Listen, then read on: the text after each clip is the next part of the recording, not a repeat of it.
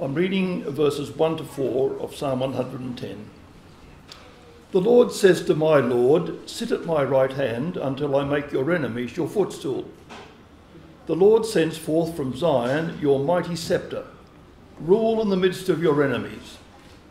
Your people will offer themselves freely on a day of your power. In holy garments, from the womb of the morning, the dew of your youth will be yours. The Lord has sworn and will not change his mind. You were a priest forever, after the order of Melchizedek. And of course that psalm is one of the most frequently quoted passages in the New Testament. Let us sing to God, Rejoice 141. Let us love and sing and wonder.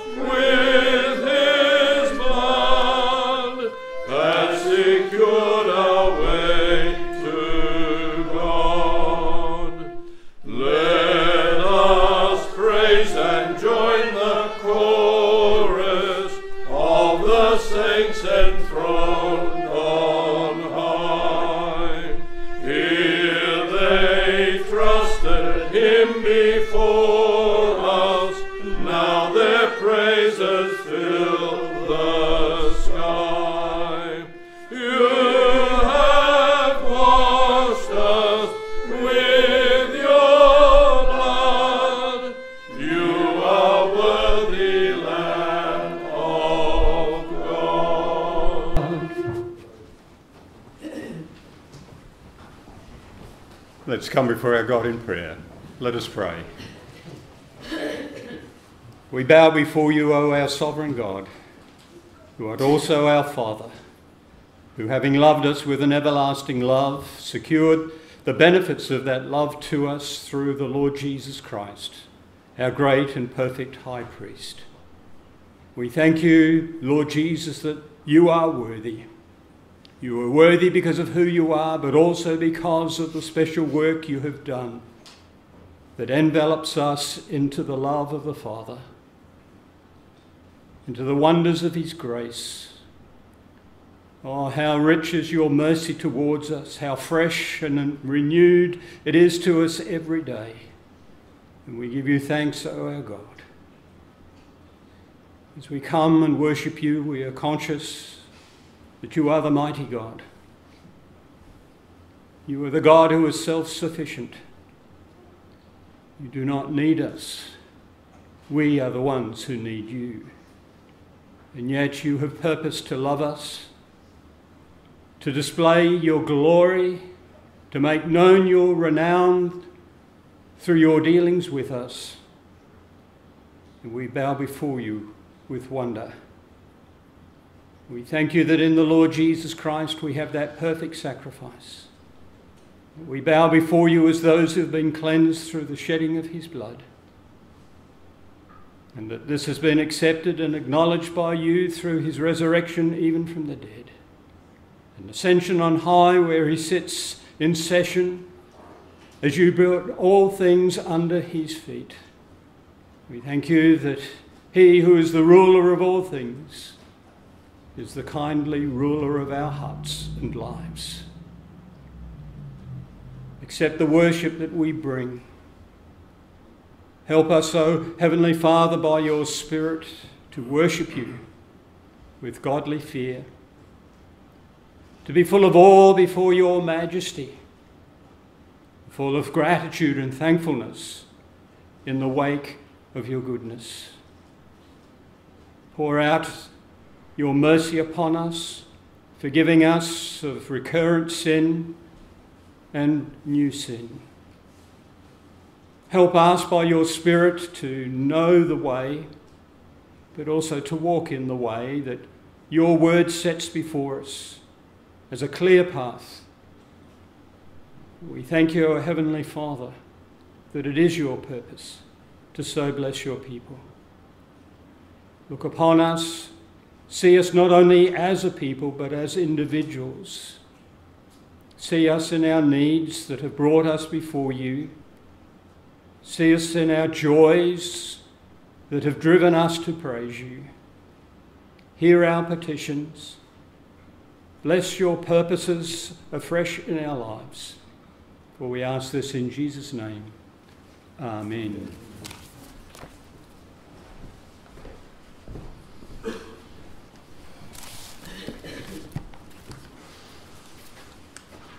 At the moment we're working through some verses from Philippians chapter 2.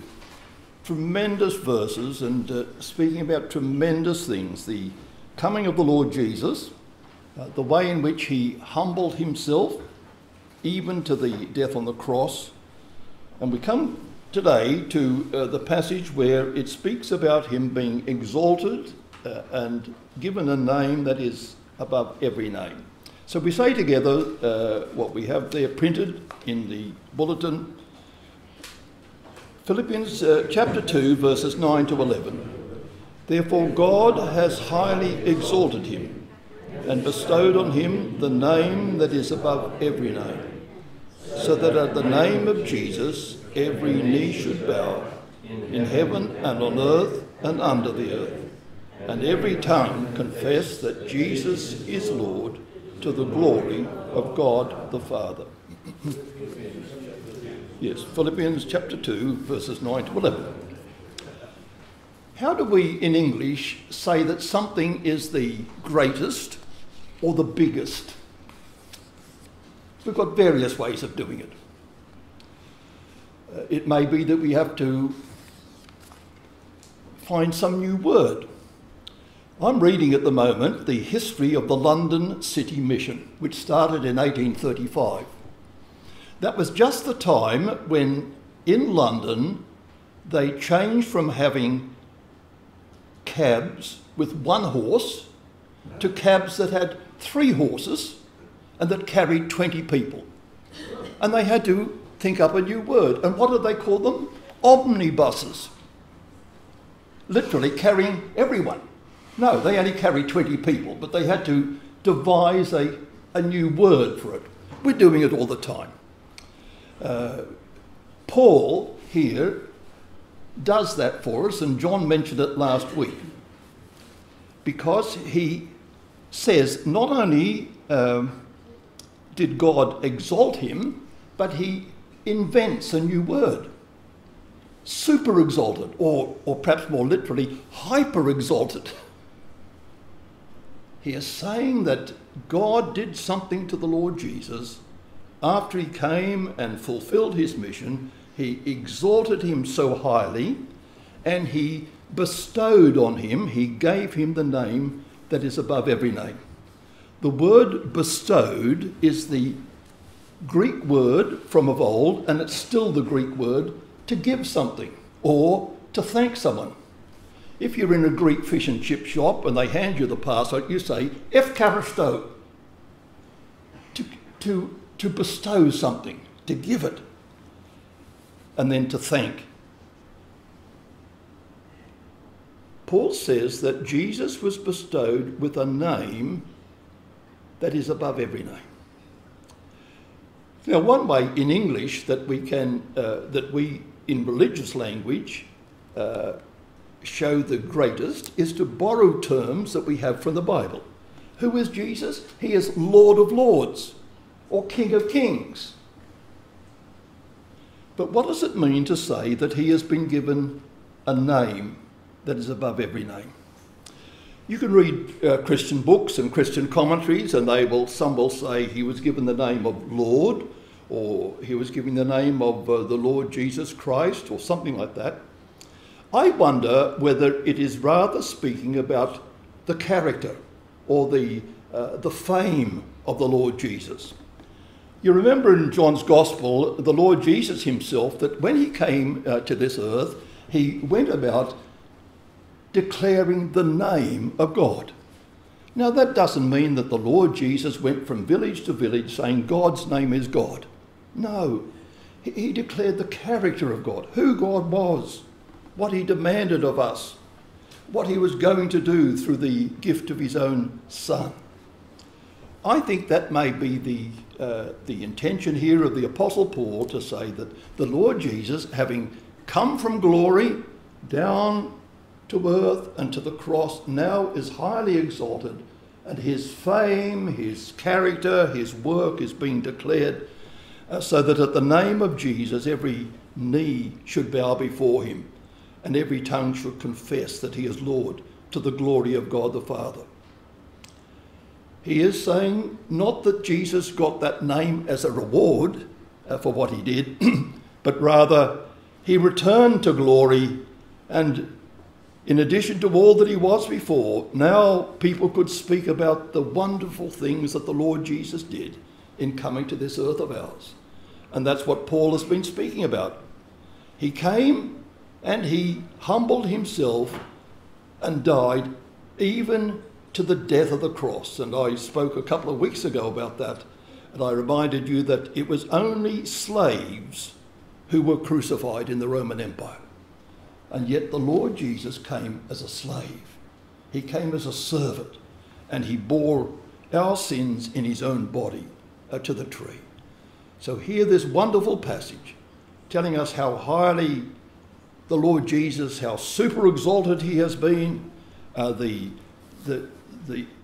work that he has done that is proclaimed, and then at that name every knee should bow and every tongue should confess that he is Lord of all. So we say again the two verses, therefore God has highly exalted him and bestowed on him the name that is above every name, so that at the name of Jesus every knee should bow, in heaven and on earth and under the earth, and every tongue confess that Jesus is Lord, to the glory of God the Father. Philippians chapter 2, verses 9 to 11. And now we sing in line with that, and also in line with what John is going to be preaching on. We sing from hymn 140 in Rejoice, immortal honours rest on Jesus' head.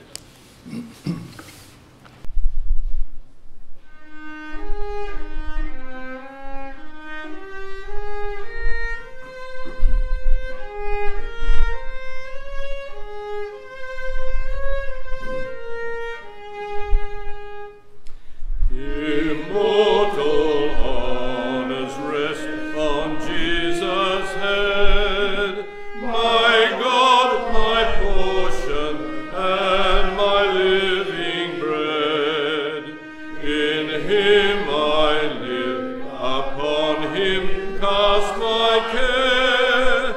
He saves from death, destruction, and despair.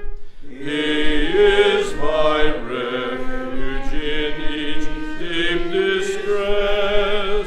The Lord my strength and glorious righteousness.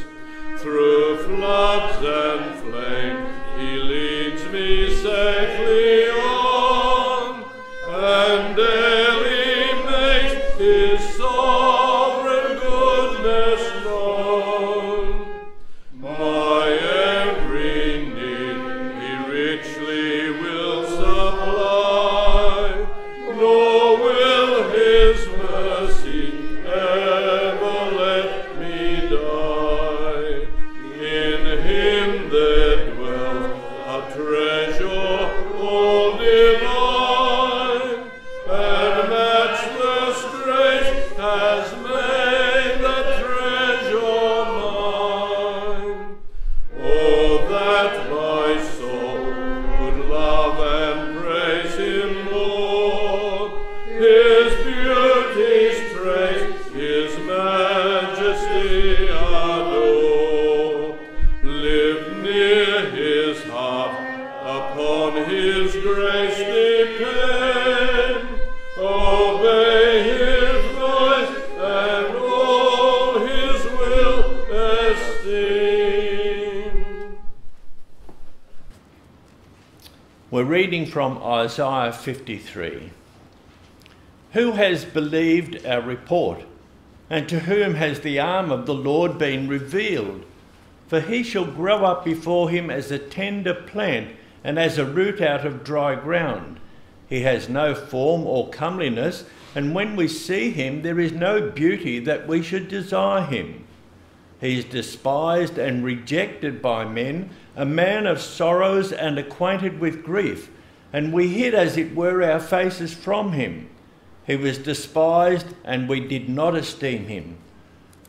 Surely he has borne our griefs and carried our sorrows. Yet we esteemed him stricken, smitten by God, and afflicted. But he was wounded for our transgressions. He was bruised for our iniquities. The chastisement for our peace was upon him, and by his stripes we are healed. All we like sheep have gone astray. We have turned every one to our own way, and the Lord has laid on him the iniquity of us all. He was oppressed and he was afflicted, yet he opened not his mouth.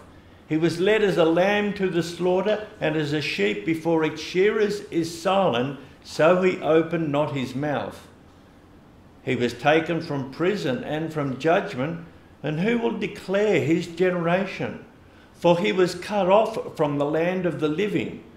For the transgressions of my people he was stricken, and they made his grave with the wicked, but with the rich at his death, because he had done no violence, nor was any deceit in his mouth. And yet it pleased the Lord to bruise him. He has put him to grief. When you make his soul an offering for sin, he shall see his seed. He shall prolong his days, and the pleasure of the Lord shall prosper in his hand. He shall see the labour of his soul and be satisfied. By his knowledge my righteous servant shall justify many. He shall bear their iniquities. Therefore I will divide him a portion with the great, and he shall divide the spoil with the strong, because he poured out his soul unto death, and he was numbered with the transgressors, and he bore the sins of many, and made intercession for the transgressors. And may God bless that reading to us this morning, and as John brings that word to us later on. Thank you. Thanks.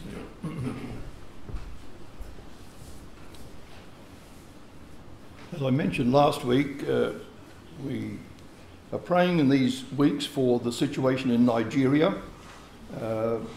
It's been becoming very difficult for the Christian people in the north because of the inroads that Islam is making. And then there was the case of a schoolgirl who happened to use the word Jesus, and that offended her fellow Muslim students so much that she was stoned and was killed.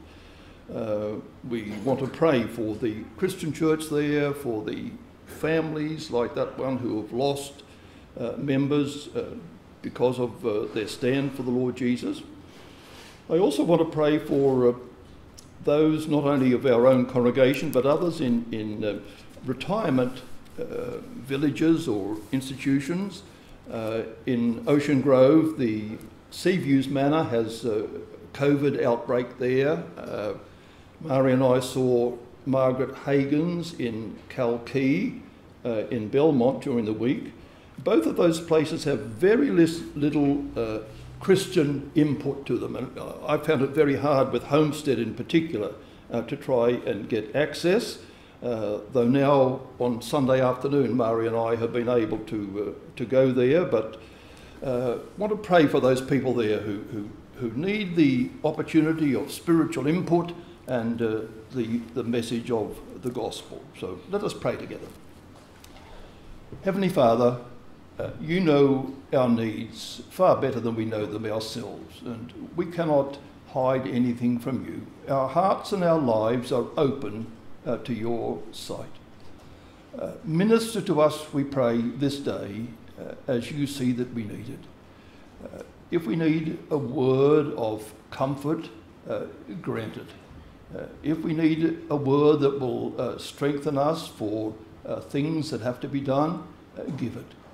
If we need a word of rebuke for things that we have done that are not in accordance with your word and your law, Lord, may we accept it, and may we know that we are to live not by our own standards, but by that perfect standard that you have given. Thank you too for the example of the Lord Jesus. We remember that he is the one who said that he did not come to be ministered unto, but to minister, and to give his life as a ransom for many. And we are called upon to follow the example of the Lord Jesus. We have to let his mind be our mind. We pray for blessing upon us as individuals and as homes and families. Thank you that you have put us in families. And we pray that we may be helped and nourished by family life. Join us together, we pray, in a common bond of love and commitment to the Lord Jesus. We pray for ourselves, we pray for all our family members. We long to see them coming to the same faith that you have brought us to, and may we join together with them in common adoration of our God. We pray for the wider church of the Lord Jesus here in Australia and overseas. In particular, we think of the people in Nigeria. We pray, Lord, that you will restrain the forces of Islam that have been attacking so many of the Christian homes and Christian institutions, especially in the north of the country. We pray for the Christian people that they will maintain their commitment to you, and may yet the word of the gospel touch hearts and lives. And we know, Heavenly Father, in other places there are Islamic people who are coming to bow before the Lord Jesus and to know the one who is able to bring life and salvation. We pray for other suffering people too. We think of the people in Ukraine. We are so moved when we see pictures of the destruction that has been wrought there. We pray, Lord, that you will bring an end to that warfare, and that the people are able to carry on their lives in peace. And we pray too for church people there, that they may show such a commitment to you and such compassion to others that they may attract neighbours and friends to, not to themselves, but to the Lord of life and the one who is the Saviour of those who call upon him. We pray too, Heavenly Father, for the ongoing work of scripture distribution. We thank you for Gideons, even in the Geelong area. Thank you for their active work in giving out Bibles and portions. We thank you for those that receive them in schools, and we pray that the children who receive them may take them home, and may they yet be a blessing to their families. We thank you too for the ongoing work of Wycliffe Bible translators. What a wonderful work they've done over so many years, and we pray that that work may continue and even grow further, so that all the nations of the earth may yet have the word of God in their own tongue. Lord, bless us now, we pray, as we wait upon you. Help us to concentrate on your word. Shut out from our minds thoughts that will distract and take us away from yourself and your truth. And we pray for the forgiveness of all our sins in and through the Lord Jesus. Amen. We're going to sing now a lovely hymn that points again to the same truths regarding the risen Lord. We're going to sing Rejoice 250, Before the Throne of God Above, singing it to the new tune by Vicky Cook. We remain seated until the final verse when we stand as the offering is brought forward.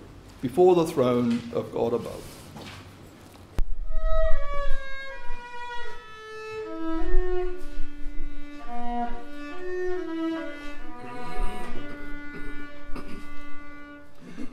Before the throne of God above, I have a strong, a perfect plea, a great high priest whose name is love, whoever lives and pleads for me. My name is written on his hands, my name is hidden in his heart. I know that while in heaven he stands, no power can force me to depart. When Satan tempts me to despair and tells me of the guilt within, upward I look and see him there, who put an end to all my sin. Because a sinless Saviour died, my sinful soul is counted free, for God the just is satisfied to look on him and pardon me. Behold him there, the risen Lamb, my perfect sinless righteousness, the great unchangeable I am, the King of glory and of grace. One with my Lord I cannot die, my soul is purchased by his blood, my life is safe with Christ on high, with Christ my Saviour and my God. Let us pray. Heavenly Father, we are gathered here this morning to listen to your word. Speak to us, we pray, and also accept of us and our gifts as we bring them. Teach us what it is to have such a view of ourselves and our material possessions that we know what it is to give freely and to give gladly to the work of the gospel. Use these gifts, we pray, that the Lord Jesus may be magnified and that others will come to know and to trust in him. And we pray in Jesus' name. Amen.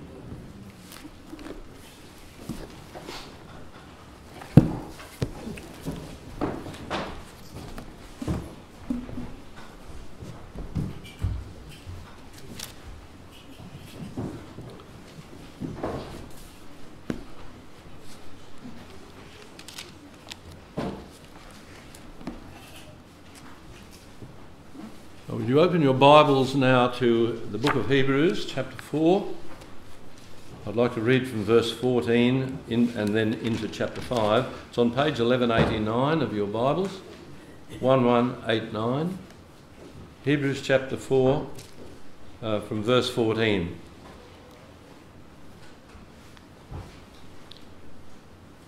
Since then we have a great high priest who has passed through the heavens, Jesus, the Son of God. Let us hold fast our confession. For we do not have a high priest who is unable to sympathise with our weaknesses, but one who in every respect has been tempted as we are, yet without sin. Let us then, with confidence, draw near to the throne of grace, that we may receive mercy and find grace to help in time of need. For every high priest chosen from among men is appointed to act on behalf of men in relation to God, to offer gifts and sacrifices for sins. He can deal gently with the ignorant and the wayward, since he himself is beset with weakness. Because of this, he is obligated to offer sacrifice for his own sins, just as he does for those of the people. And no one takes this honour for himself, but only when called by God, just as Aaron was. So also Christ did not exalt himself to be made a high priest, but was appointed by him who said to him, "You are my son, today I have begotten you." As he says also in another place, "You are a priest forever, after the order of Melchizedek." In the days of his flesh, Jesus offered up prayers and supplication with loud cries and tears to him who was able to save him from death, and he was heard because of his reverence. Although he was a son, he learned obedience through what he suffered. And being made perfect, he became the source of eternal salvation to all who obey him, being designated by God a high priest after the order of Melchizedek. Now you could turn back a page, because I want to focus today on verses 14 to 16 of chapter 4. I struggled to get a title, but I think the title we have on your sheets, "We Have a Great High Priest," summarises it pretty well. I had initially written "Mercy and Grace in Time of Need" as another title, so there could be different ways that we could entitle what I want to say. I must say I've been greatly helped, and Elizabeth and I have. We've read through the whole book of Hebrews over the last few months, and I've been greatly helped by this little Banner of Truth book. I'm not here to sell them, even though I've got a few spares at home. It's called "I Wish Someone Would Explain Hebrews to Me." What a title. "I Wish Someone Would Explain Hebrews to Me" by Stuart Olliott. It's an excellent little, plainly written, profound book on the book of Hebrews. One of the most helpful that we've ever, and we read it through. We would read 6 or 8 verses, then I'd read what Olliott said, then the next 6 or 8 verses, and we worked through it. So I commend that book to you. So it's been helpful to me as I've put a few thoughts together for today. So I encourage you to read and to study the book of Hebrews. Let's today then look at these encouraging, uplifting verses 14 to 16 in this 4th chapter of Hebrews. There's some challenging words here. There are some assuring words here. Just as some introductory words, I want to say that verse 14, it speaks of the ascension of our Lord Jesus Christ. And we really need what Jesus does for us as the ascended Lord, and I want to emphasise that later. We need it. Verse 15 speaks of what we call the session of Christ. Now, the theologians speak of the session of Christ. What do they mean by that? I'll refer to it again later. When the elders of the church meet, we say it's a session meeting. We meet as a session. It comes from a Latin word, a little Latin word, sessio, which means a sitting or to sit. So when the elders meet, but they don't just sit, they talk, they pray, and make important decisions. But to have a session means you have a sitting. There's a session of Parliament, a sitting of Parliament. And so the word is used. So it's a descriptive of what happens when leaders meet or elders meet. They sit to deliberate and discuss things and to make decisions. Now, when Jesus ascended to heaven, he sat at the right hand of God the Father Almighty. And that's why we speak of the session of Jesus, the heavenly session. And that is very important for you and for me. Jesus being seated at the right hand of God the Father, and more of that in a few minutes. And in verse 16, we see the provision of Jesus. He provides exactly what we need. He's able to sympathise. He's been tempted as we are, yet he is without sin. We'll deal with some of those things. And then in, I think I may have left one out. No, then right at the end, the provision of our Lord Jesus. The provision of our Lord Jesus. Now, all of this is so crucial. Yes, he provides mercy. He provides grace in time of need. This teaching concerning the resurrection, the ascension, the session, the provision of our Lord Jesus, it's opposed by many. And sad to say, it's opposed by many within the church of our Lord Jesus Christ. It's opposed by the higher authorities in our lands. It's opposed maybe by some members of our family who laugh and who mock at the idea that someone could die and rise again and be elevated to the right hand of God the Father. You don't have to go far from this region to know that there are places that deny the resurrection of our Lord Jesus Christ. Now, if our Lord Jesus Christ didn't rise from the dead, then there's no ascension to the right hand of the Father. And if there's no ascension to the right hand of the Father, there's no intercession for us. And our worship is empty, it's useless, and we're lost people. So I want that to sink in today very much. There's no way to God apart from our Lord and Saviour Jesus Christ, who died, who rose, who ascended, who intercedes, who will return one day on the clouds of heaven. And apart from all of that, to do with the person of our Lord Jesus, we're lost people. Now, this letter was written to a particular congregation. It's a letter to the Hebrews. And what was the problem? Well, in brief, they were being tempted by other Jewish people to go back to Judaism, to leave off their Christian profession. There is something that's better than Jesus. There's something far better than Christianity. And so these fellow ethnic Jews were saying to these Hebrew Christians, Judaism will give you everything that Christianity offers. Turn your back on Jesus, come back to your heritage. So that was the temptation that was being put before the Christians to whom this letter is written. In other words, there were people who were starting to lose their grip somewhat, and even though they'd been brought to profess faith, to confess faith in the Lord Jesus, they were starting to lose their grip.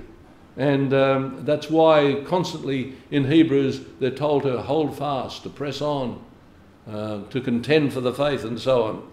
And if you only have to go back to chapter 3, if you have your Bibles, and I hope you have, because I'll be referring to passages here, particularly in chapters 3 and 4. If you look at chapter 3, verses 12 and 13, let me just read those. Take care, brothers, lest there be in any of you an evil, unbelieving heart, leading you to fall away from the living God.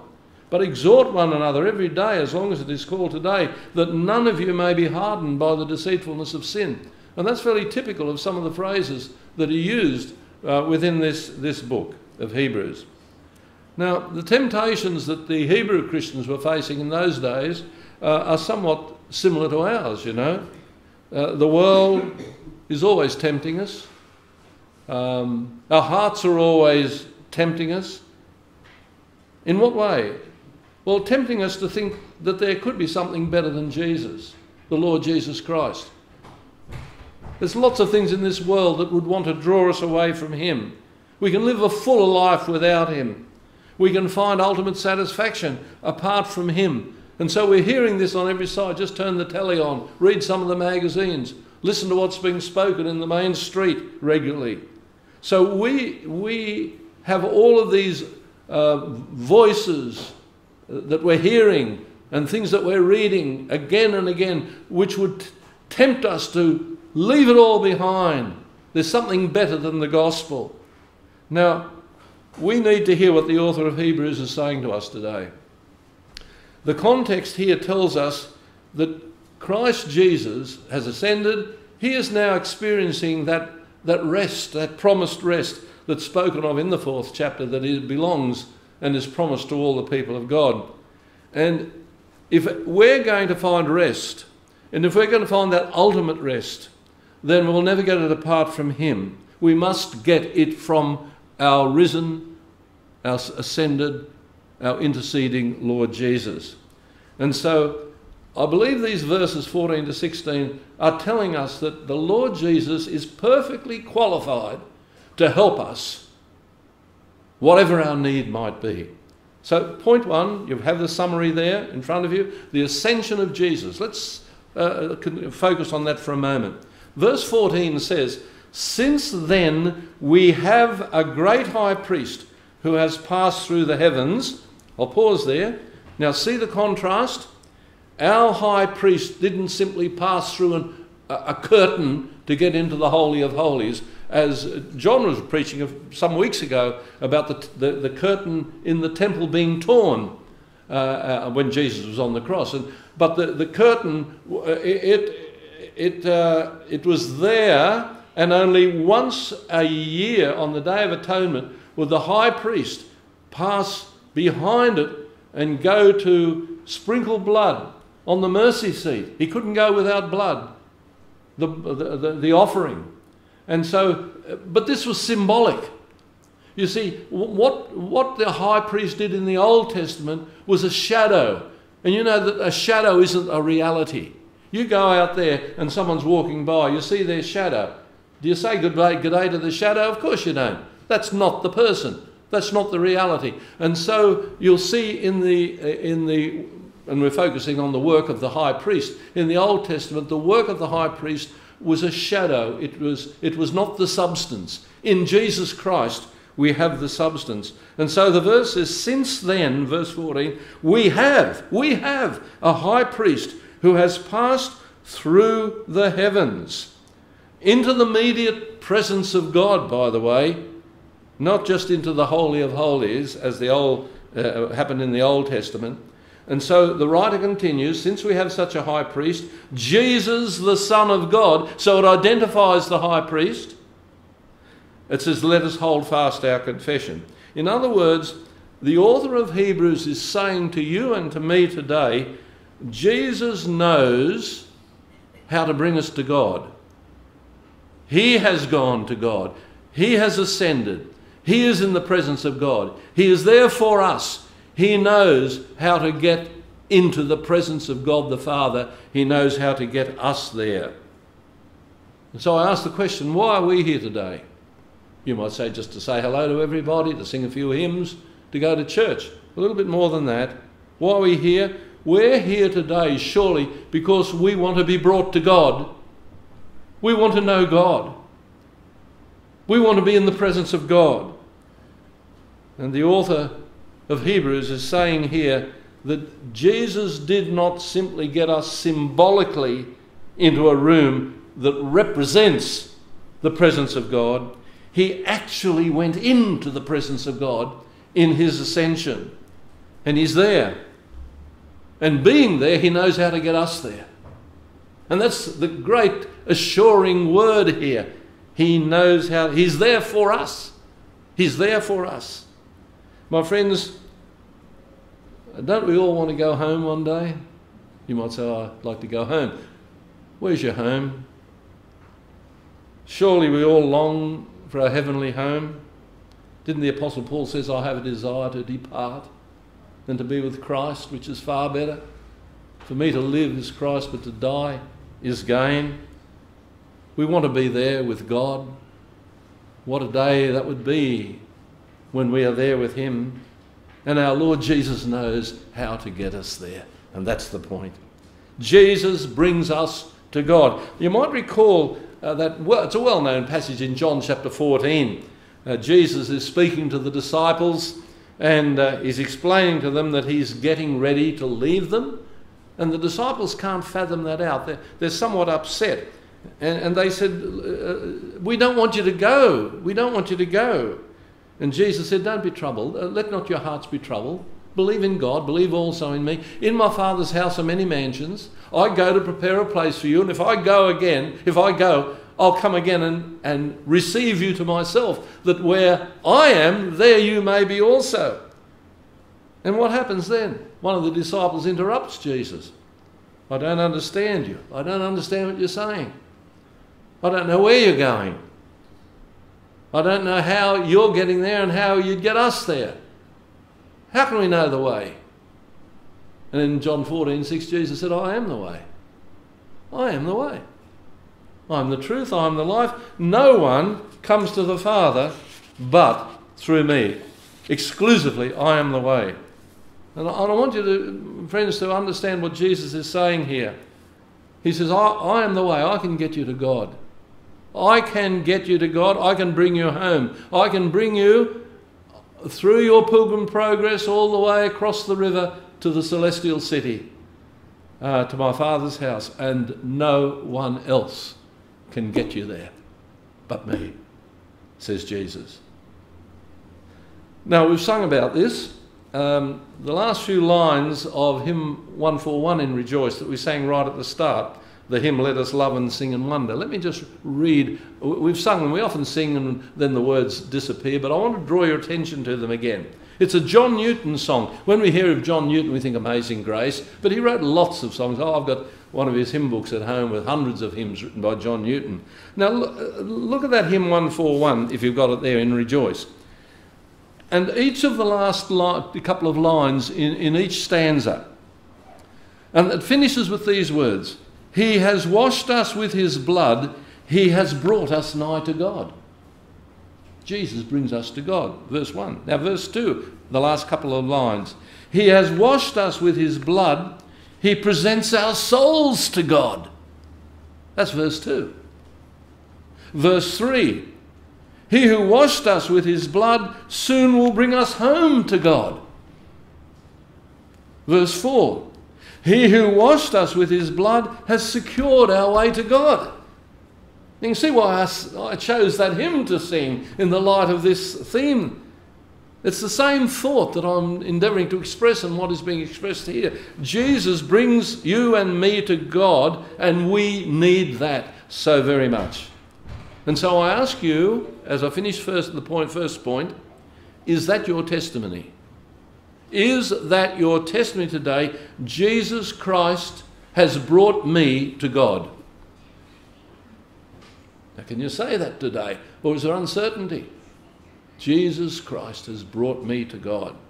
I have a great high priest, Jesus, the Son of God, the one mediator between God and man, and he's there for me, Point 2 in your summary.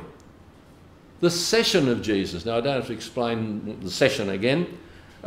These verses point us to Jesus being seated at the right hand of the Father. The Apostles' Creed, which we occasionally have said in church here, but you remember what it says, on the third day he rose again from the dead, he ascended to heaven, and he sitteth, or I love the sitteth, yes, he sits at the right hand of God the Father Almighty. That's the session of Jesus, as the Apostles' Creed says it. He is seated at the right hand of God the Father Almighty. He sits down in session with, or at the right hand of God the Father. And that's important for us. That is totally important for us. My Christian friend today, Christ is at work for you. In fact, if you have a look at Hebrews 7 verse 25, it says he ever lives to make intercession for you. He ever lives. Not occasionally. He's at the right hand of the Father for you, dear Christian, and he ever lives to make intercession for you.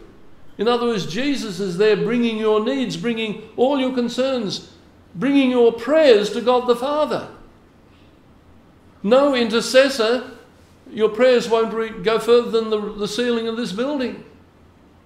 He brings your pleadings, your prayers of repentance to God the Father. He is seated there in that session with God the Father.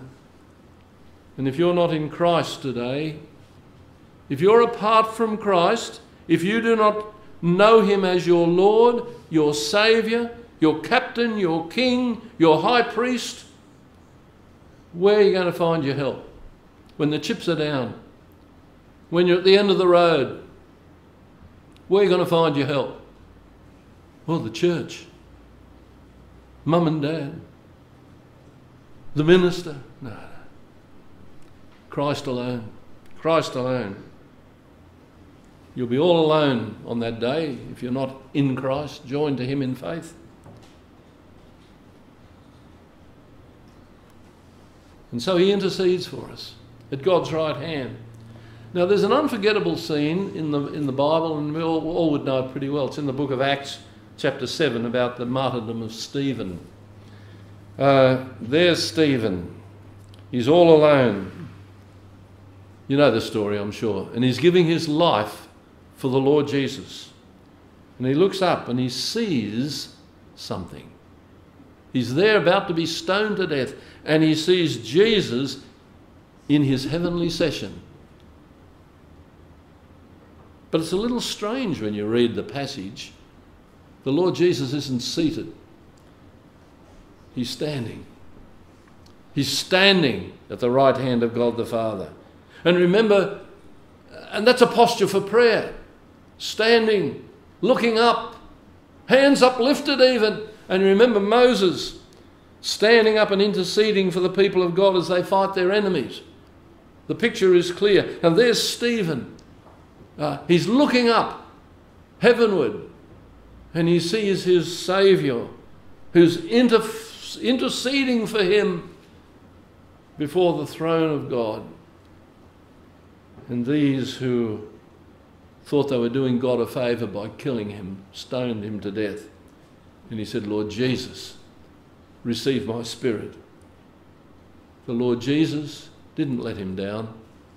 And there's more I could say on that, but I won't. You and I need the Lord Jesus to intercede for us. He ever lives to intercede. And we sing about it as we've just sung before the throne of God above. He ever lives and pleads for me. There it is, we've sung it already. He ever lives and pleads for me. Do you mean that when you sing that?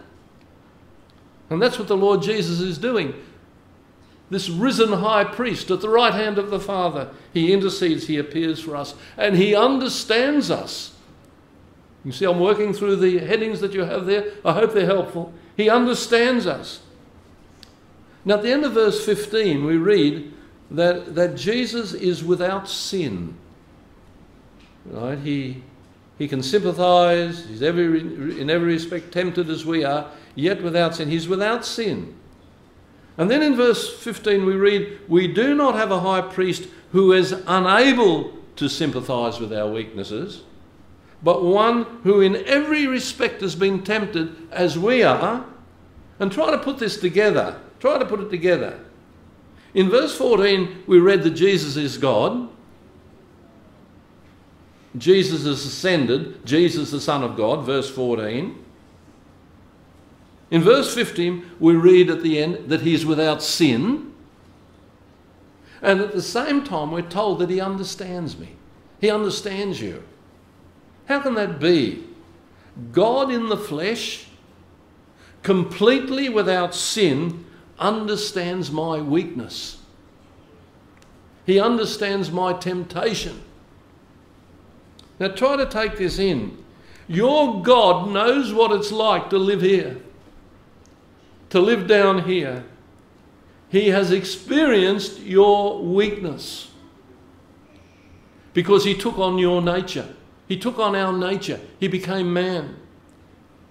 And it's amazing that this can be said, but it's an incredible help to me. The one to whom I cry out in prayer, the one to whom you cry out in prayer in your time of need, he understands you. He understands you. He understands your weaknesses. He sympathises. We do not have a high priest, verse 15, we do not have a high priest who's unable to sympathise with our weaknesses. but who in every respect has been tempted as we are, yet without sin. The writer to the Hebrews is saying that the sinless Son of God understands what it's like to live where you and I live. And I want you to note this too. He takes on our weaknesses. Now, Neil read from Isaiah chapter 53, and it says, he has borne our griefs and carried our sorrows. And Jesus repeats that in Matthew 8, verse 17. Jesus Christ came into this world to take on our weaknesses. Yes, he came to bear our sins, but he came to take on our weaknesses. Do you understand that? He's experienced temptation. Temptations that you and I could never understand. Greater temptations than you and I have ever experienced.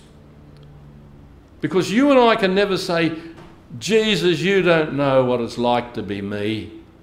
I mean, you're God, you're without sin, you don't know what it's like. Because I think Jesus could respond and say, actually, you don't know what it's like to be me either.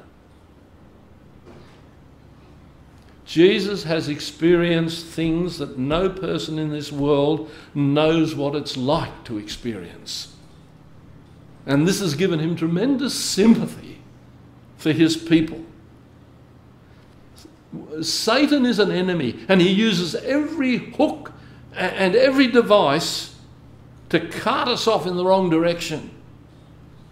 And the Lord Jesus knows that, and he understands that. Now, why do I say that? He was tempted to sin by Satan face to face. In the wilderness, you read it in the Gospels. Jesus knows what it's like to have the strongest of temptations.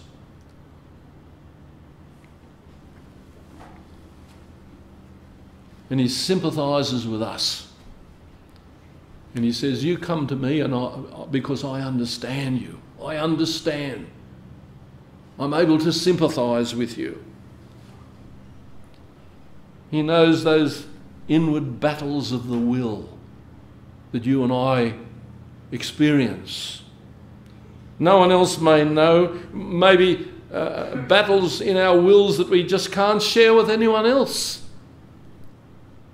And we've got it all stored up in here. And we've just got to go to our high priest. We must go to our high priest. Remember Jesus in the Garden of Gethsemane in Luke 22. Father, he's facing the cross. He says, Father, if you are willing, let this cup pass from me, the cup of suffering, the cup of death. If you're willing, Father, let it pass from me. There's a battle going on in the very heart and soul of our Saviour, the Lord Jesus. But he says, nevertheless, not my will, but yours be done. Can you fathom that? He came to do the will of the Father, and here is a battle of the wills. The Lord Jesus is saying, Father, if it's possible, take this from me, but not my will, but yours be done. He knows what it is to have a battle within himself, a battle of the will. And there appeared to him an angel from heaven strengthening him. And being in agony, he prayed more earnestly, and his sweat became like great drops of blood falling to the ground. My friend, when there's a battle of the will inside you, you know what you should be doing, but you don't want to do it, or you do something you shouldn't do, whatever it might be, and there's a struggle going on, you lose sleep, whatever it might be. Whenever there's a battle of the will, he knows, he understands the pressure, he understands the pain. We have a sympathetic high priest. That's what this verse is saying. And so I say, come to this Saviour, come to this high priest, come to the Lord Jesus. He calls you to come. He's near at all times. He's in all places. You can come to him while you sit in the pew in this church. You can come to him while you walk to your car, while you drive home, when you're sitting down in your lounge room at home. You can come to him. Come, all that labour and are heavy laden, and I will give you rest. Come when you're under a sense of sin and you've reached the point of desperation. Come to him. come to your great high priest. He's offered the only guilt-removing sacrifice. And he's there at the door. And he waits to be gracious. In all our pain, all our depression, all our trembling, all our inability to cope, he's touched with the feeling of our infirmities. He's touched with it. Yet he doesn't fall into the sin that accompanies those infirmities, those weaknesses. Hold on to this truth today, because it may greatly comfort you one day. Jesus sympathises with our weaknesses. Our weaknesses grip the heart of our great high priest, who is crowned with glory and honour. As a mother would feel for the weakness of her little baby, so Jesus feels with the poorest, the saddest, the weakest, the most struggling of his people. And so the author of Hebrews, I believe, is saying here, the one who is interceding for you, he understands you through and through. Nothing is hidden from him, from the one with whom we have to do.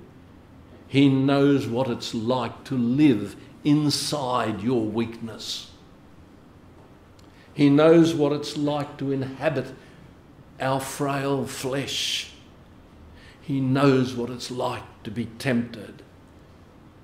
And God's word here is saying, verse 15, we do not have a high priest who is unable to sympathise with our weaknesses, but one who in every respect has been tempted as we are, yet without sin.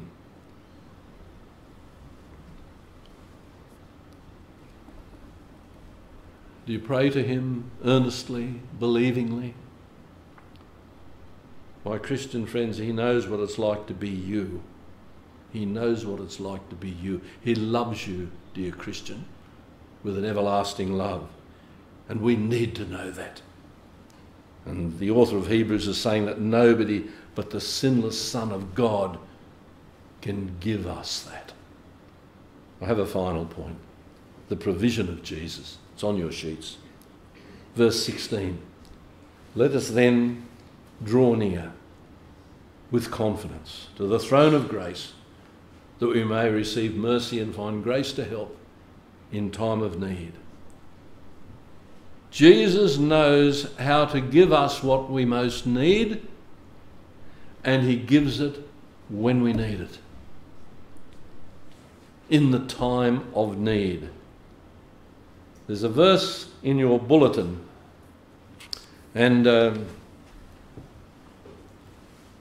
just want to read it. It's written by Martin Luther, and I actually got out of the book Christian Hymns. It's underneath the summary of your sermon. This is verse 4 of that particular hymn. We'll say it's based on Psalm 130. I'll read I'll read the verse. Though great our sins and sore our woes, his grace much more aboundeth. His helping love, I love that phrase, his helping love. His helping love no limit knows. Our utmost need it soundeth. Our kind and faithful shepherd he, who shall at last set Israel free from all their sin and sorrow. That's exactly what I need. It's exactly what you need. And the author of Hebrews is saying Jesus will provide that. He'll provide you exactly what you need, and he'll do it in your time of need. Jesus Christ is always on time. He'll do it in the time of need. Someone said he may not come when you want him, but he's always on time. And I think that's good theology, good Reformed theology. And sometimes we might think that he's left us hanging by our very last thread, and then he shows up just at the right time. The author of Hebrews is saying Jesus knows how to do that. He's ready to give you grace and mercy, and to give you help, and to free you from all your sin and sorrow, as Luther writes in that verse, in your time of need. And I'm sure some of us can testify of that. And this was all designed to lead us to two final things. And these three verses, inside them, are the two things that must be our response. What's our response to all this? Verse 14, let's hold fast our confession. See it there? Verse 14. Since we have a great high priest who's passed through the heavens, Jesus the Son of God, let's hold fast our confession. Well, it so happened I brought here the confession of faith. And a lot of us hold fast our confession. You know, we hold fast the confession of faith. But that's not what it's talking about. It's saying, let's not stop believing. Let's hold fast to the truth. There's an enormous pressure today for Christian people to give up and to stop trusting. Whether it's government legislation, false teaching from a pulpit, or whatever it might be, pressure from the family. We don't know. This world is not helping us to continue to believe. There are so many challenges. So we're to hold fast. There's persecution in our world. We're being attacked from all sides. And the first thing that must occupy my mind when I wake up in the morning or throughout the night is this: I believe. That's the first thing. It's not what am I having for breakfast? Has my wife put the muesli on the table? No, I believe. Please God, give me grace to hold fast the confession of my faith. Lord God, I want to cross the finishing line. I want to run with patience the race set before me. I don't want to stumble. I want to finish the race. So we must know what we believe. Do you know exactly what you believe? If you're asked today, what is it that you as a Christian believe? Give me 4 or 5 fundamental points. And is this what your church believes? And then, having known what you believe, do you contend for it? And we're living in an age where we must be contending for the truth and holding fast our confession. And so we stand in need of a great high priest who intercedes for us. And his name is Jesus, the Lord Jesus, the Son of God. Have you received mercy from his hand? Have you received grace from his hand? If you don't belong to him, this is your time of need. So pray to him. Pray to him. Lord God, pardon my sins. Open my heart to understand the gospel and to receive Jesus Christ into my life. Call on him. He'll answer you. He'll pardon you. You can depend on him. And so I'll finish with this. Yes, let's hold fast our confession. That's a response. But then depend on him. Verse 16. Let's with confidence draw near to the throne of grace. There's no throne like the throne of grace. There is no king like King Jesus. And his word can be trusted. In him is amazing grace to save a wretch like me. So he's saying, pray, depend on me, believe that your prayers are heard because you have a great high priest who intercedes for you. He's there for you. And the author of Hebrews is saying, this high priest, he understands and he sympathizes. He knows exactly what you need. He knows how to give it and he knows when to give it. So pray, pray. Come with confidence to your high priest. Mercy and grace are to be found there. May we grasp onto this today and grasp on what these verses are telling us.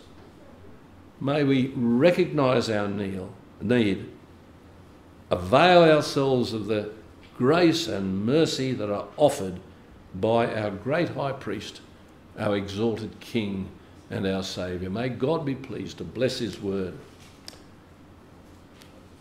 We're going to sing.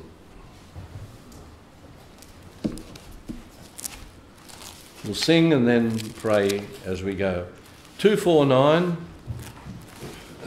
so suitable to this theme. Where high the heavenly temple stands, the house of God not made with hands, a great high priest our nature wears, the guardian of mankind appears. Hymn 249.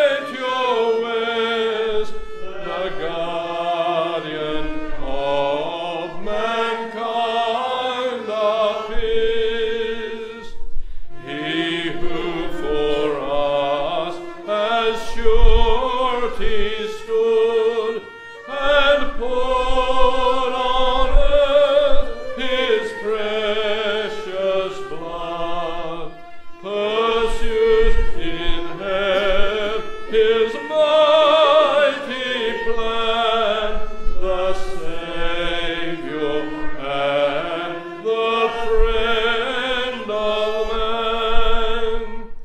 Though now ascended up on high, he sees us with our brother's eye.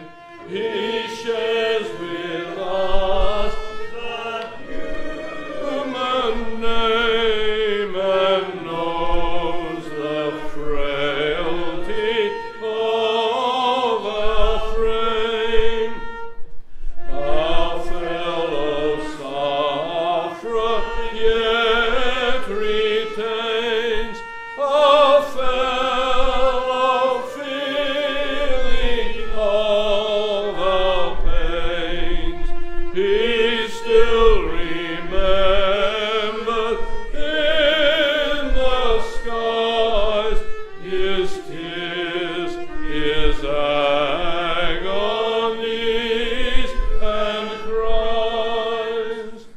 With boldness, therefore, at his throne, let us make all our sorrows known, to help us in the darkest hour. We ask for Christ, the Saviour's power. Our God and Father, we thank you for this word that you've given to us, this word of assurance, this word of great hope and comfort. We pray that we will always avail ourselves, day by day, moment by moment, of our great high priest seated at your right hand, who makes intercession for us. Forgive us when we do not pray as we ought. O God, hear our prayers in heaven, your dwelling place. And as you hear, forgive us and bless us. And we thank you for our mediator.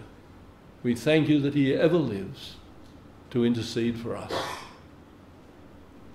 Now may grace, mercy and peace from God the Father, God the Son and God the Holy Spirit rest upon and remain with each one of you now and forever. Amen.